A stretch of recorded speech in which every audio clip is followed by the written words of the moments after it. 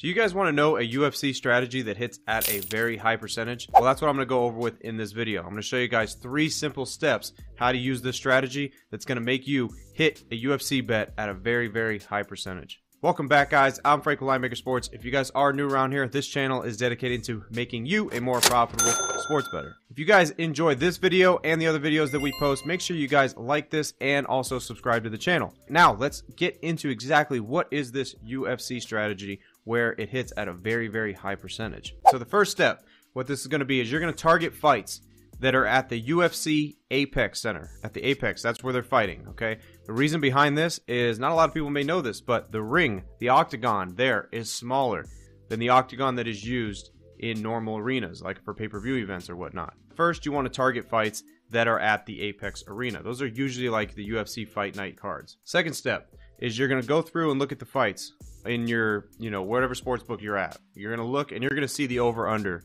on each fight.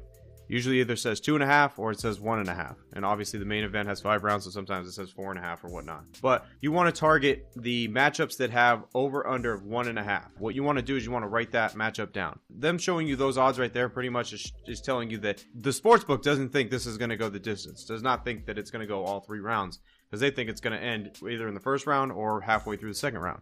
Pretty much is what they're telling you. Once you get those fights down and you've knocked it down to just a couple fights, it's usually on any given card, there's probably about 3 or 4 of these. The next step after that, your final step for the third step, you're just going to bet the fight to not go the distance. That means that as long as doesn't go 3 rounds or 5 rounds, obviously, main event fight, then you end up winning the bet. Now, what happens when the odds with this, they are a little steep. So the odds usually fluctuate between like -180 to -250. But that is what you want to do. First step, make sure it's in the UFC Apex Arena.